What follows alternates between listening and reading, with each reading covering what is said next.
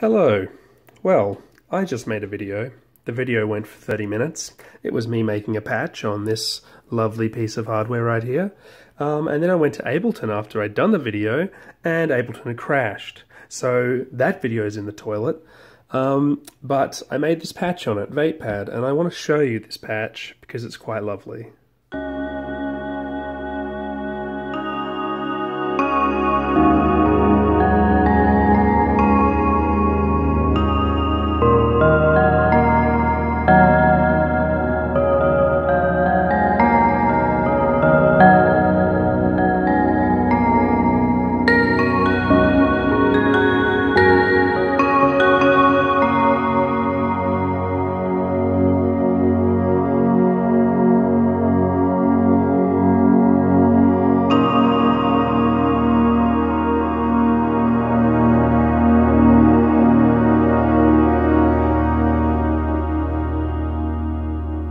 So instead of writing that whole patch again, because I'm not going to fucking do that, I'm just going to sort of talk you through what I did. So I started with another patch because there's no way to initialize a patch on the VFX because it's weird in that way. I don't know. I mean, like, look, if the internet can tell me a way to do it, by all means, let me know. But the internet, as far as my Google searches go, cannot tell me. So what I've got here, I started with another patch. I just overwrote the voices. I've got 6 voices here on the VFX, as you might know. I'm only using 3 of them. These other ones are muted. That's why there's little brackets around them. And my first voice is, I'm just going to solo it by double-clicking that, is this vocal bell sound, which has got a lot of reverb on it. So if I go over here, you can see the reverb algorithm, large hall. Yeah, it's got a lot going on there as far as reverb. It's got a short envelope on it to give it, you know, that sort of.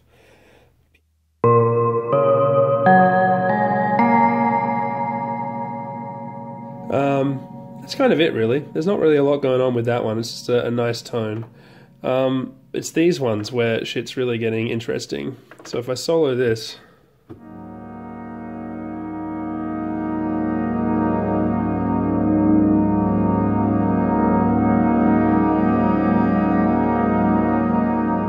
we've got a lovely evolving textured pad.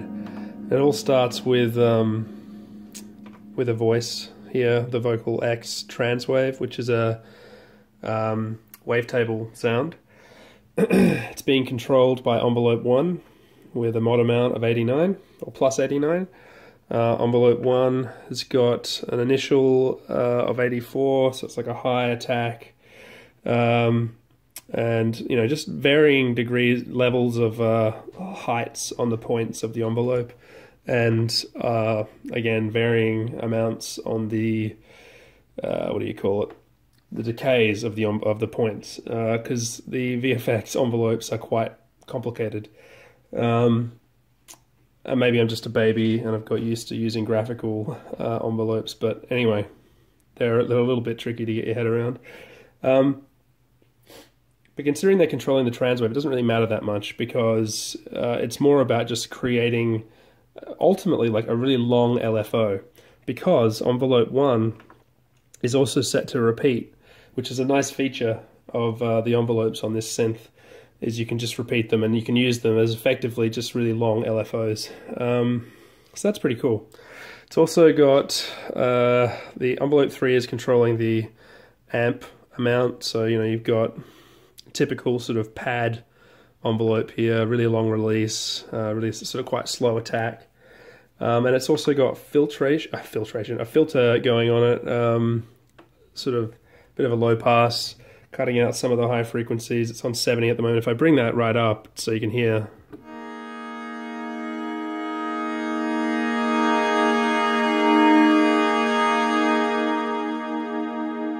on 70 it's a lot duller, but it's you know, it's a nice sound. That's being subtly affected by envelope 2, and it's also being subtly affected by the LFO.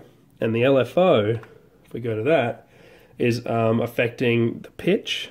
If I go to pitch mod page, it's only +1, but it does do quite a large amount of effect on it, and it's also being affected. The LFO is being controlled by envelope 2, or at least the level of it is. It might, if I made the rate affect it, that would give a different result. So let's listen to that. If I bring that to envelope 2, how will that sound? Oh, hang on, I've got to make the mod amount.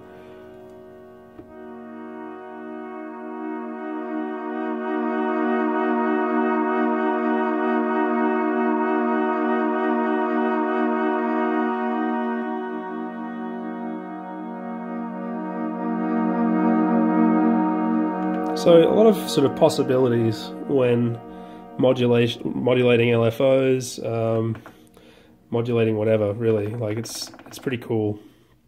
The TS12, which is sitting below here, is just so much more feature rich, and you can do so many more things with the LFOs and stuff like that, or with the LFO, because you only get one LFO. But considering that envelopes can kind of be used as LFOs, in a way you've got 4 LFOs. Although that would mean you wouldn't have any envelopes. So, it's a bit of a give and take. But either way, that's some cool modulation, I think, going on in this patch. Nice wavetable sounds, bit of filtering, really slow evolving pad. But I then copied it here, and I made some subtle adjustments to the LFO that I showed just then. The envelopes and the filter and stuff, so you just get a slightly different sound. It probably won't even be, if I solo it, probably won't be that apparent.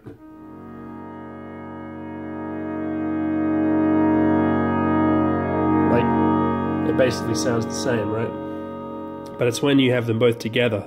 So I'll just mute this one. So now it's just these two sounds.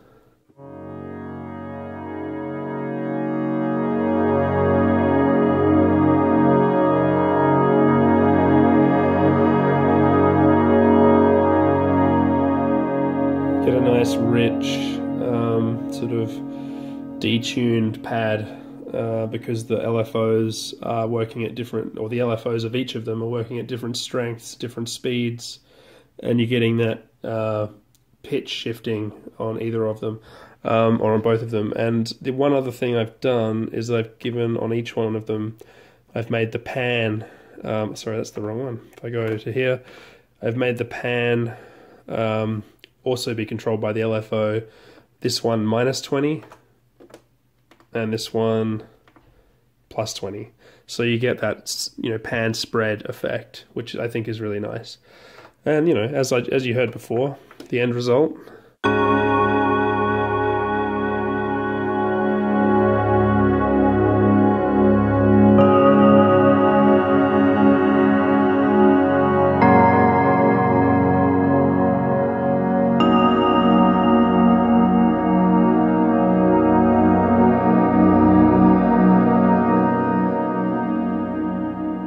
So I think that's a pretty beautiful sound. I've been listening to lots of vaporwave recently, and I feel like that's kind of a bit of a vaporwave, or some of the more spaced out vaporwave sort of sound. I'll probably use that sound at some point. So yeah, that's it. I did, in my last video, I did sort of run through a couple of these other ones, like, because I feel like this is it's a very VFX sound, right? Very VFX. Like, this is a VFX sound.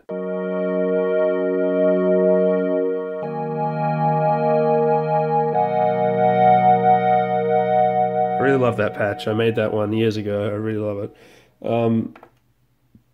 And so even this one, which I didn't make, this is a preset, which I think I have on a disc somewhere.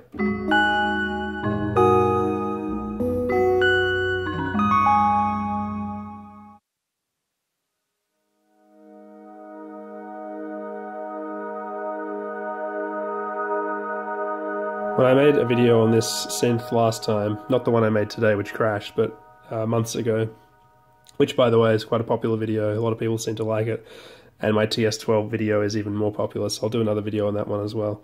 But when I did that video, a lot of people commented that they really liked this sound a lot, and I can't blame them, because I like it as well. And there's this sound. This one's a really good sound. Well, It's not very usable, but I like how it demonstrates trans waves.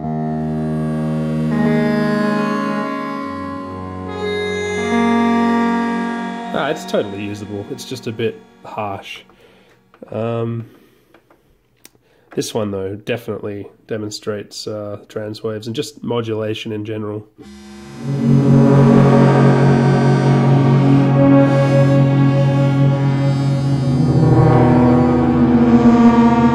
It's maxing out my hardware a little bit. Let's turn it down a touch.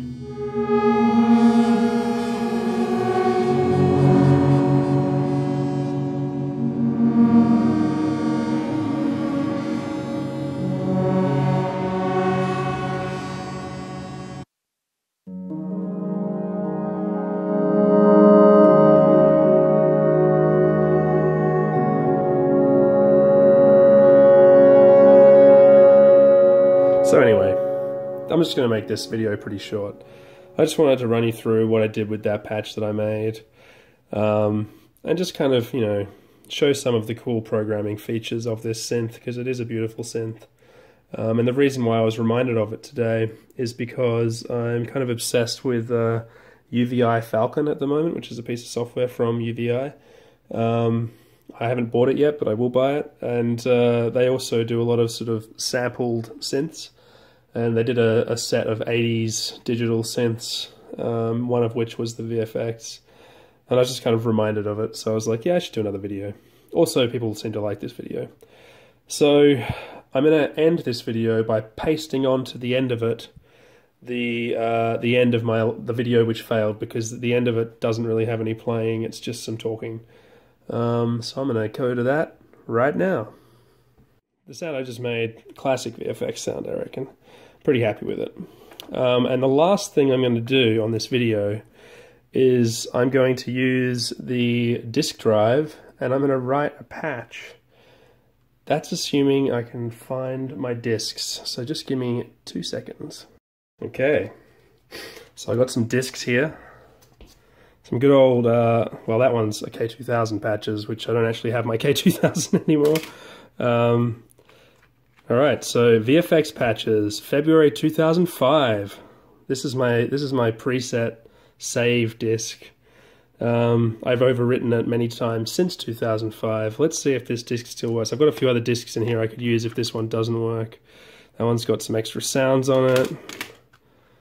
That one's got more sounds. I'm pretty sure this one has the operating system for the sequencer, but I don't think the sequencer is loaded on at the moment, because if you reinitialize the keyboard, which I'm pretty sure I've had to do at some point, the sequencer just wipes. But like, I never use the fucking sequencer because it's fucking garbage anyway. So let's just put that there. Let's take this K2000 disk away.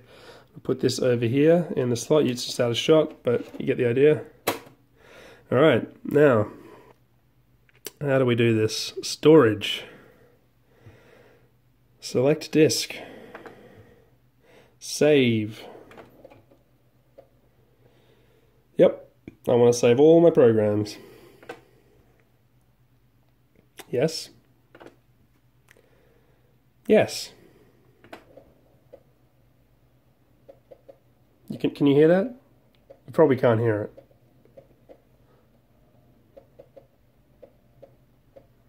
But look, if I just tilt... Oh, the light's finished. Oh well, anyway. So that's saved. And if we go to... There's fucking space left on the disk. If we go to storage, and then we do disk, and then we do load, there they are, 60 programs. No, I do not want to load them. So that's it.